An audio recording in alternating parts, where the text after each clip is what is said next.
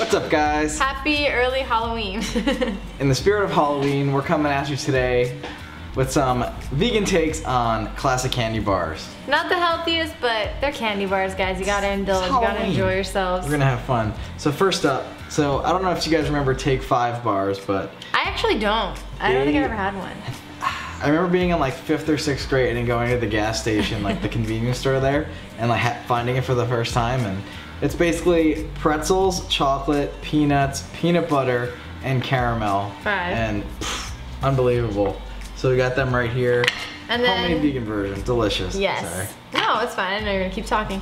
We made vegan crunch bars, so we just used chocolate, rice puffs, 2 ingredients, super easy. Look at that. Look at that rice. We made it fancy with a chocolate mold, so they got those nice ridges. Really authentic. Not necessary at all, but I thought it'd be cool.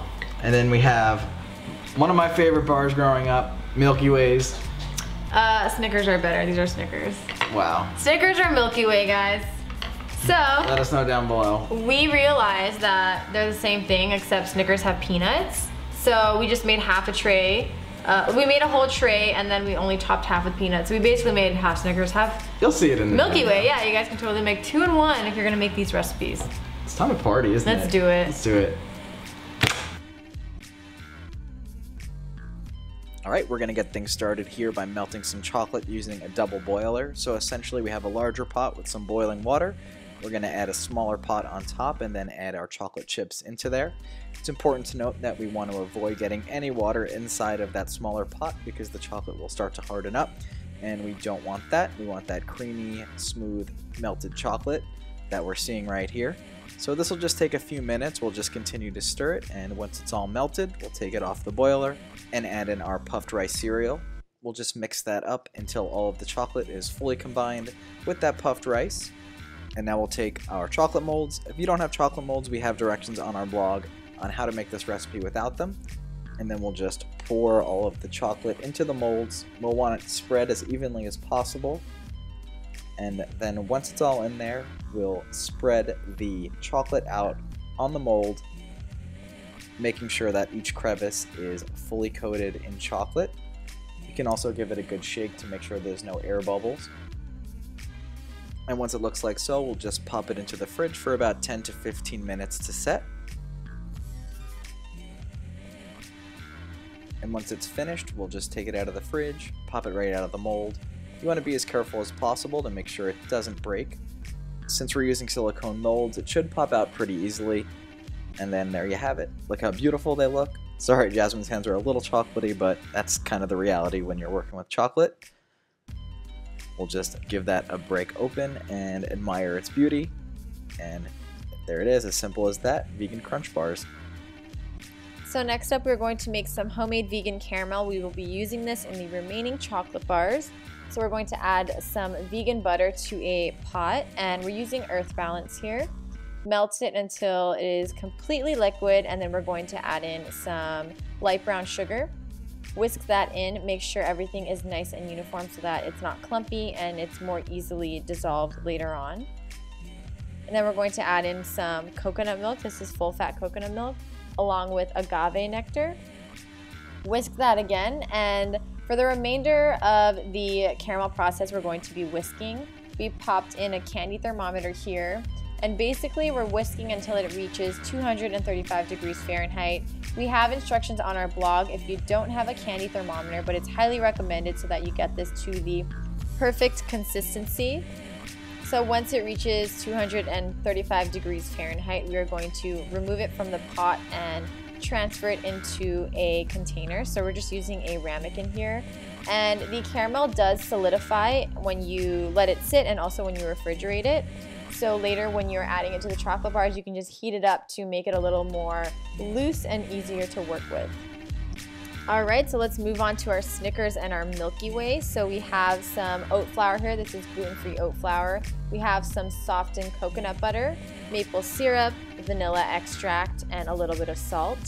And that's it for the nougat. All you have to do is mix everything together until it is nice and uniform. You may need to use your hands here to knead the dough and make sure that it is nice and combined.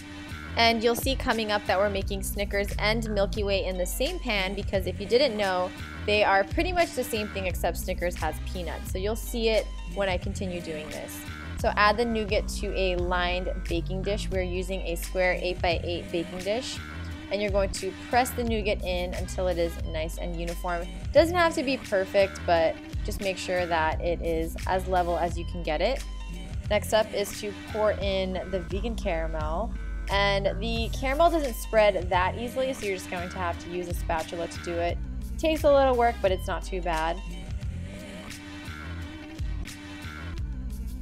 And then lastly, we're going to be adding in some peanuts just to half the pan. So the left side here is the Milky Way and the right side is going to be the Snickers.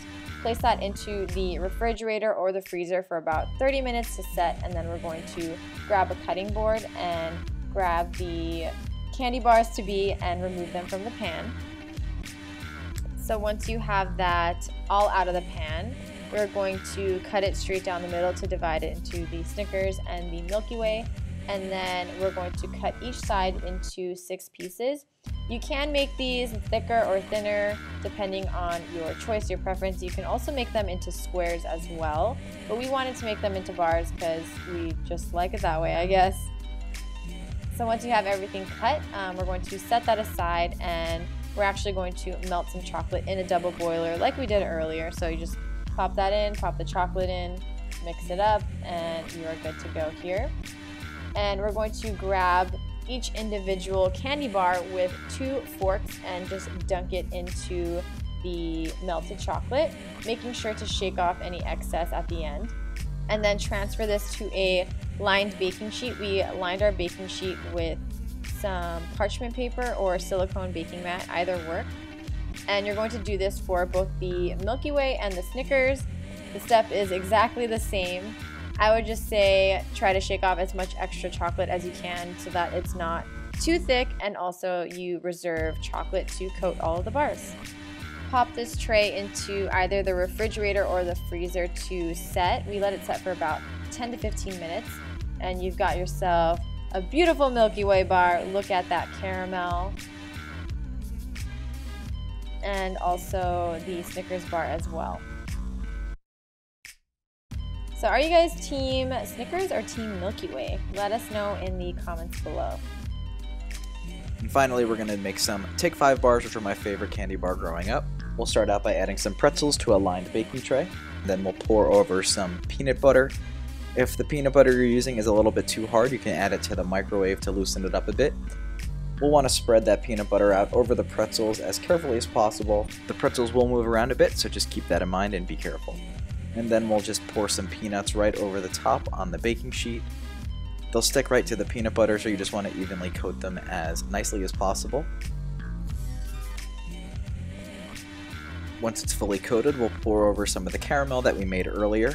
Again, you just want to make sure it's all spread out evenly so you'll have nice and even bars when you're finished. We'll use a spatula to just spread that out.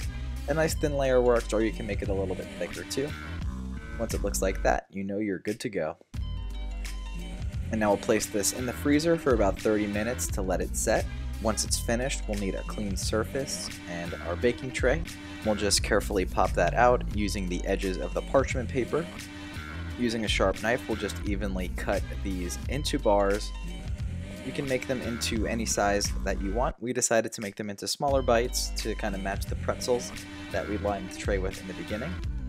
From here, we'll just take each piece and fully coat it in some melted dark chocolate. We'll use 2 forks. We found this is the easiest method to fully coat it without making a huge mess. Once the bars are fully coated in chocolate, we'll place them on a baking tray, and then we'll place them in the freezer for about 15 to 20 minutes until they're fully set. And now all that's left to do is dig in. These are super delicious, so we hope you love them as much as we do. Snickers. I'll go Milky Way. Damn, this is a thick guy. Oh my god. Oh my gosh. The caramel. Unbelievable. Honestly, we've had so much chocolate today. I feel sick. So wait for lunch, we literally ate candy bars. It's so delicious though. Let us know which bar you like the best, And let us know if you pick Milky Way or Snickers. Team Milky Way or Team Snickers? honestly, put a Milky Way in the freezer. I'm gonna put a poll right here. Oh, really? Wow. Amazing. That's what we used to do. My dad used to pop them in the freezer all the time.